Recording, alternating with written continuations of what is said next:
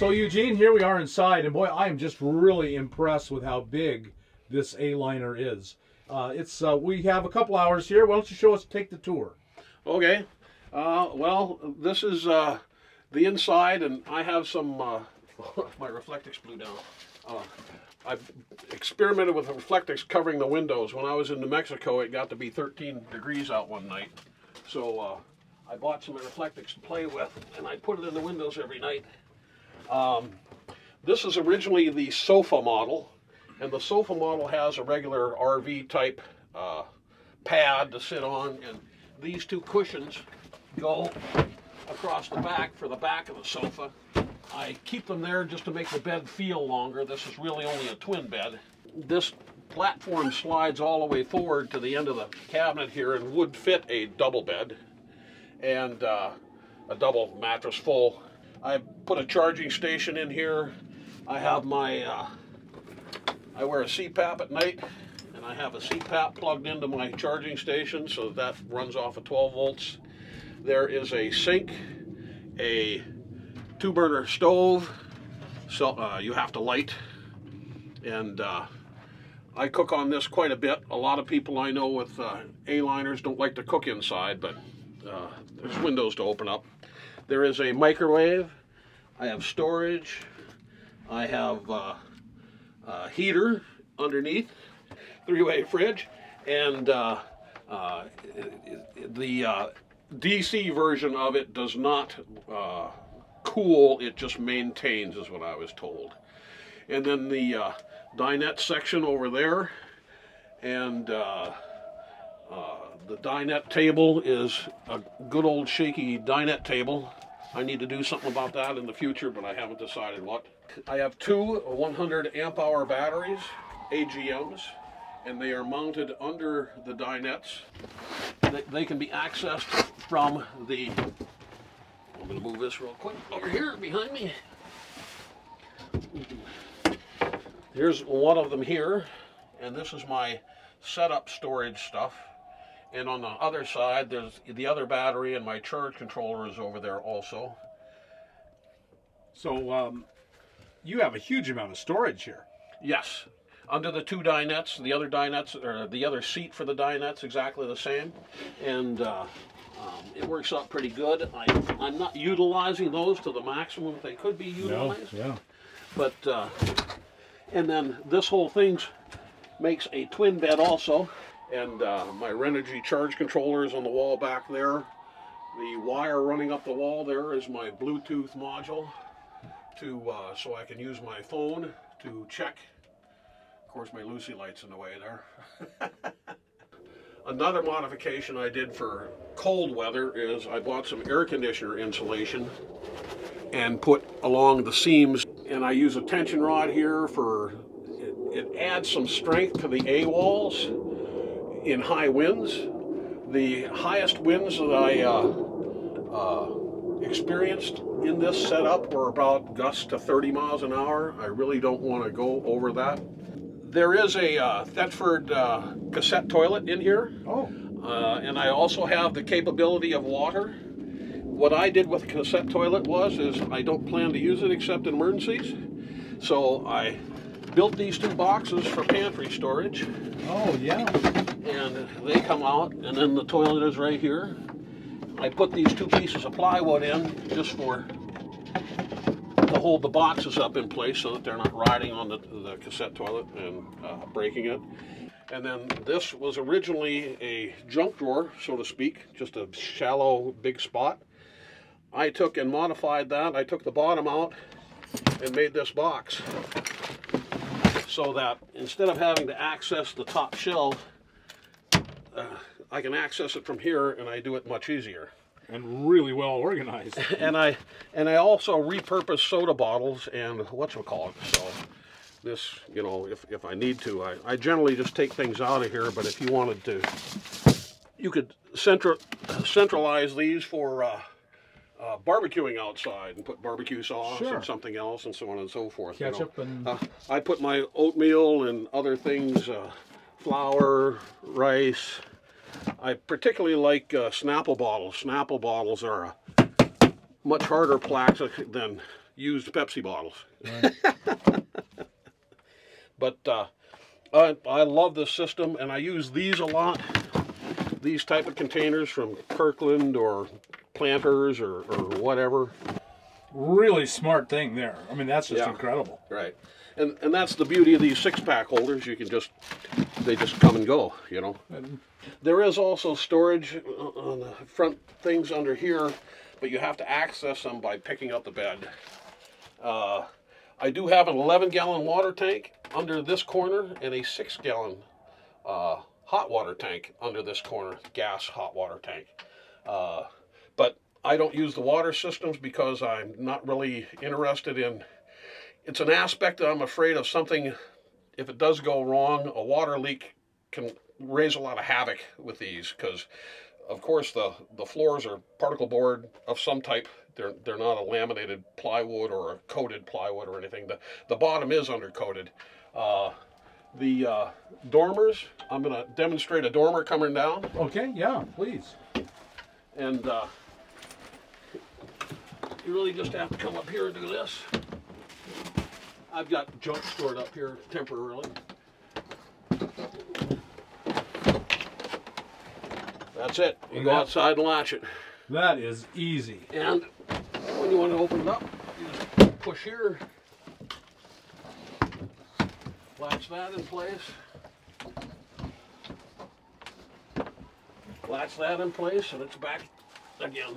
I gotta put my coat rack back up. Wow, that was fast and easy. And the sides come down the same way.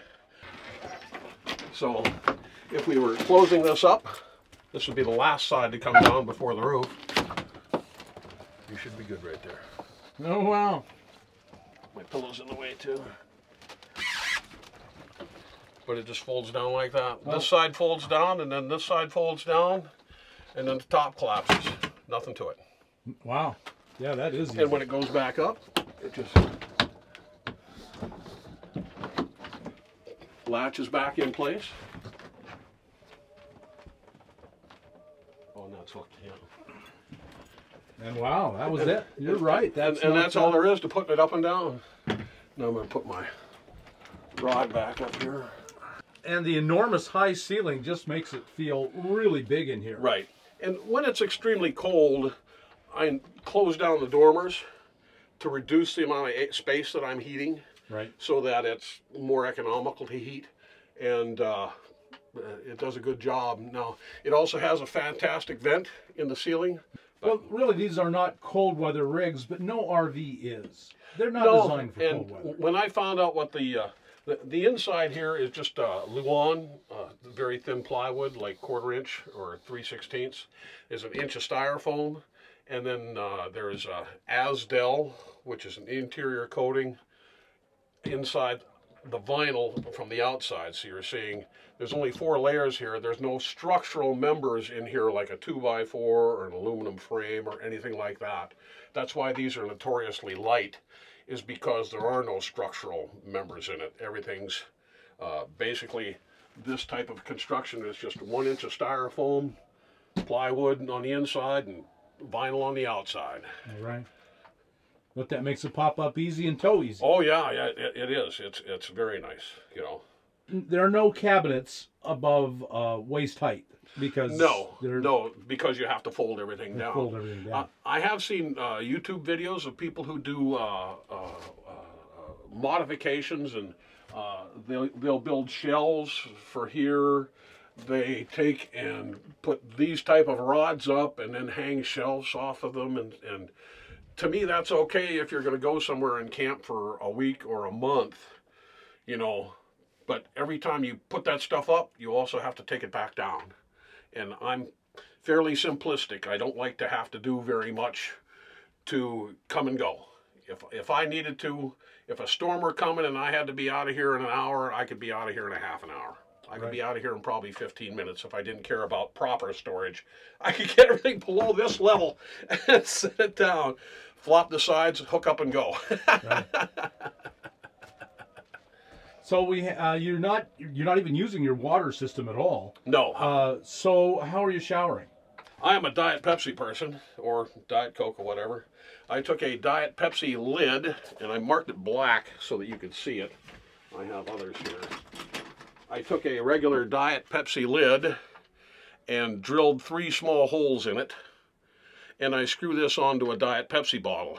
This morning I took and put about a half a quart of water or a quart of water in this half gallon of water here, cooked it in my teapot and dumped it in and got the temperature of it up to about 112, and then I filled my Pepsi bottle and used this, screwed it on the top, and it's got 3 little holes in it, and just spray over. I do also have squirt bottles, I have baby wipes. I have showered in here a couple times, but I don't really shower.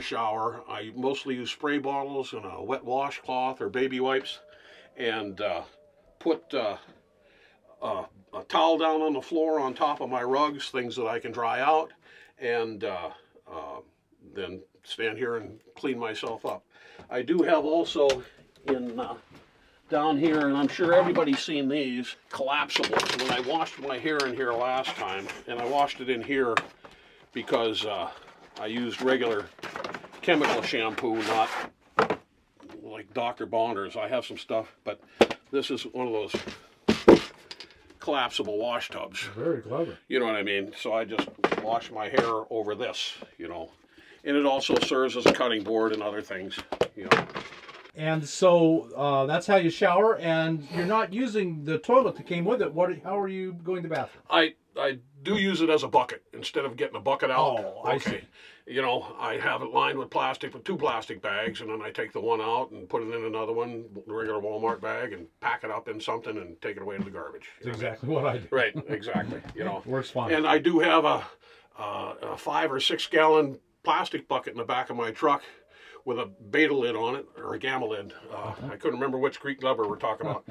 That I can use an emergency in the truck. If this was folded up and I had an emergency and I had to use the bathroom, I would have to stop somewhere, open this up, get inside of it just to use the bathroom. So I have a gamma bucket in there, and I also double it as it stores my charcoal lighter, and I have a pitch kettle. It's an asparagus cooker for cooking pitched potatoes. That is a southern thing, mostly North or South Carolina, wherever the Tar Heels are from. You boil potatoes in pine pitch, and it gives an excellent flavor to the potatoes.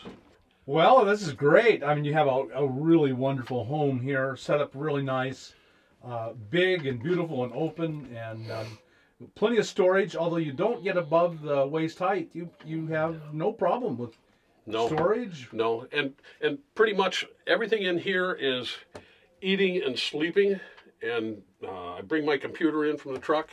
My tow vehicle has all my clothing. I keep a cooler in there for traveling that I buy ice for whenever I need it. All my clothes hang in there. I have boxes of clothing, other storage items.